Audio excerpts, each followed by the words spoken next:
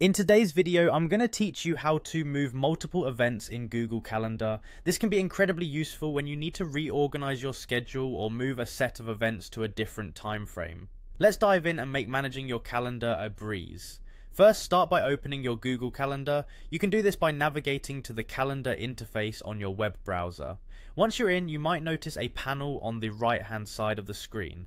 Look for the little plus or plus icon, which will allow you to access add-ons. This step is crucial because we're going to need a specific tool to help with moving multiple events. Next, click on that plus button. This will take you to the Google Workspace Marketplace, a place where you can find a variety of tools to enhance your Google services. In the search bar, type GCL Extras.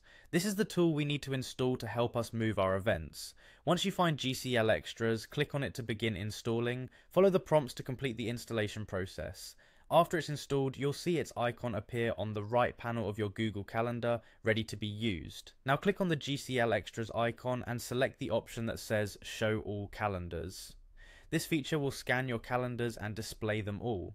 It's important to note that the first time it performs this scan, it may prompt you to refresh your Google Calendar.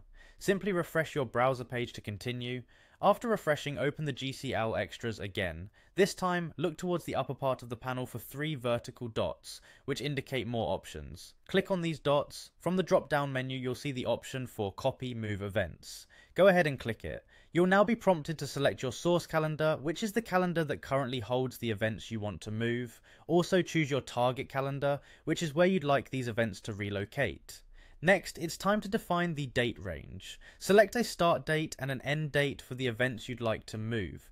Be precise with these selections as they dictate which events will be affected. Then you'll be asked to set a new start date. This is the date on which you want your events to begin appearing in the target calendar. Finally, click on Move Events.